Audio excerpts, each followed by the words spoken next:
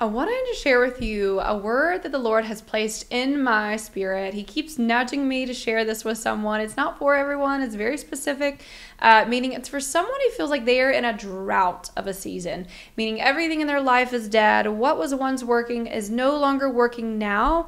And it's not because you don't think God's faithful. You have experienced God's love and mercy and favor in the past. You've experienced him coming through for you so many times before. So it's not you questioning his character, but you're asking God, what's going on?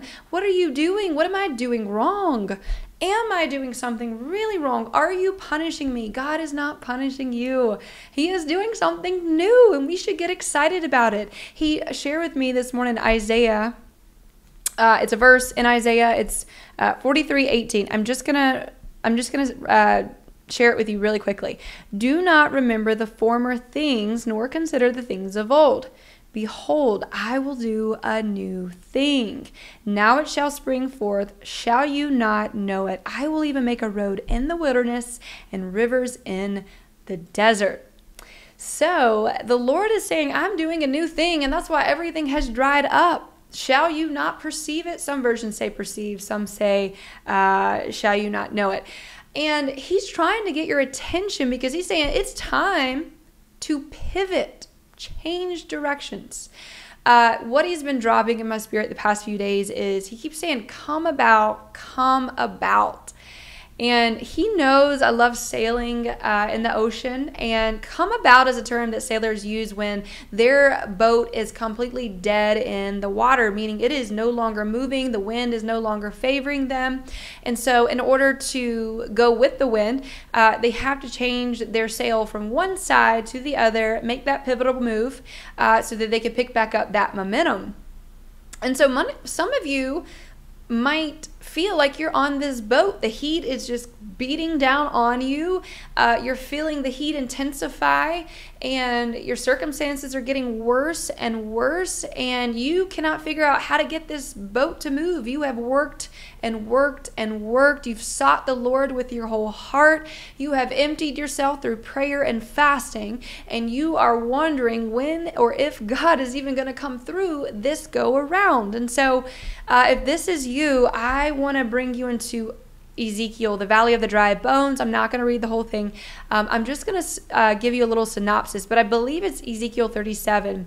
I'll put it in the description below or in this video somewhere so that you can go read it. But basically, Jesus uses Ezekiel, a prophet. He brings him into this valley of skeletons, an army of skeletons, and he gives Ezekiel a command to prophesy over these skeletons so that they may grow flesh and tendons and ligaments, basically form bodies. And so the second time he asked Ezekiel to prophesy to the breast so that these bodies would have life. And so when that happens, a four winds comes through and completely resurrects these dead bodies in this valley, all to demonstrate God's power and God's glory. And so some of you might have more than one thing that is completely dead in your life. Some of you are experiencing multiple dead things to the point to where you're like, it's going to take a miracle. You know it's going to take a miracle for God to resurrect what is dead. And so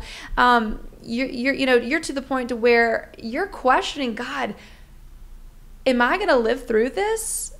I mean, you feel like you're going to drown at any given moment, and you're asking God, you're like, God, throw me a buoy or something. And God's saying, why would I throw you a buoy if I've given you the boat?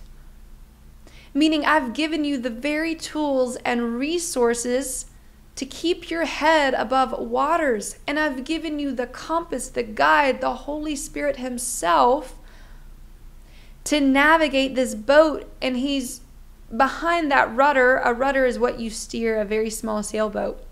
He's behind the rudder saying, turn left, turn right. So I've given you the guide, and I've given you the very thing that's keeping your head above waters, and I'm using that very thing as a means to usher you into the next season that I am calling you into. So you have what you need. This is not a matter of scarcity or a matter of lack. But I am asking you to do this one thing that you have not followed through on. I'm asking you to do this, take this one step. I'm asking you to obey, which reminds me of when in 2 John, when Jesus turns water into wine, he brings his disciples to this wedding banquet. They run out of wine and they panic and they're like, well, what are we going to do? And Jesus gives his disciples the command to go and take these jars and fill these jars up to the brim with water so that he could perform a miracle right in front of them. And that's exactly what happens. And so these servants, they don't question his authority. They don't demand an explanation. They don't ask him why. They literally just submit themselves and they do exactly what he tells them to do. And it's a very simple task. It's the equivalent to God asking us to go to the kitchen, turn the faucet on, fill up this cup to the brim and pass it along. And so some of us think that when the Lord gives us an instruction on one side of the spectrum, we think that it's too trivial or that it's something that it's insignificant that God doesn't really pay attention to or care about. But God cares about the details. He cares about the minor details. And so on the other spectrum, some of us think that the task at hand that God has given us is overcomplicated or too complex to complete. And so we disobey him. And he's not asking us to work tirelessly and to wear ourselves out. In fact, by doing so, we're only distracting ourselves from hearing the one simple instruction that he is nudging us to do. And so he's not calling us to work harder. God's saying, I'm not calling you to strive. I'm calling you to obey, for obedience is better than sacrifice. And so if this is you, if everything is dry and desolate and you think that God is punishing you, God has not punished you. He is not punishing you. He is not forsaking you. In fact, it's the very opposite. God wants to bring you into the new season that he has prepared and equipped you all of these years. He wants to bring you into something new because he never intended to keep you where you are. Where you are now was training ground. And so this new season of life that he wants to bring you into is a season that's going to bring him more honor and more glory. And so this is not a time to panic and to cry. This is a time to rejoice and get excited for the new thing that he is birthing in our life. And so this is a time to submit to his lordship over our life, to submit to his will and to obey, because it's that one step of obedience that is going to activate the miracle that we are waiting on him to perform, very much like at that wedding banquet. It's the very thing that is going to activate that gust of wind that we're waiting to breathe life back into the dry, barren places of our life, that wind that we need to carry this boat to that destination that God is calling us into.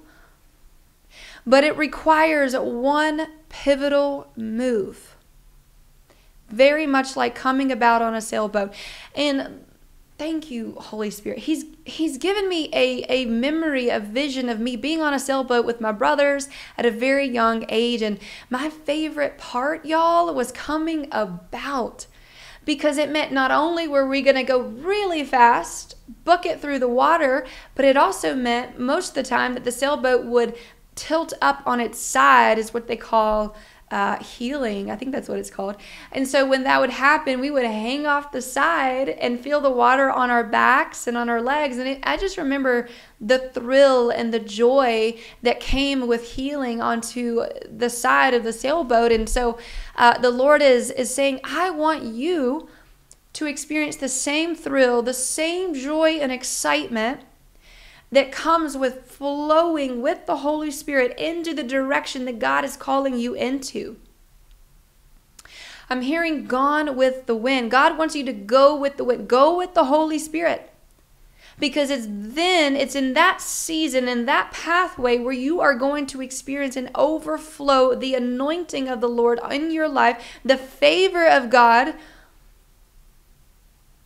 And in this wind tunnel with the Holy Spirit, is when God is going to do something so miraculous that you have never witnessed before, and that it's not just about your joy and your excitement and benefits, but it is to win souls for His kingdom. So if this encouraged you, if this is for you, if you are someone who is in that dry season, I want you to comment down below, "Gone with the wind." And then lean in to the Holy Spirit and ask Him for a revelation, that minor detail that you have overlooked or you have brushed to the side, and then go and obey. Okay? We've got to get excited. God's doing something new in our lives. All right, I hope this blessed you. If it has, be sure to stay tuned because the Lord is speaking. All right? All right, talk soon.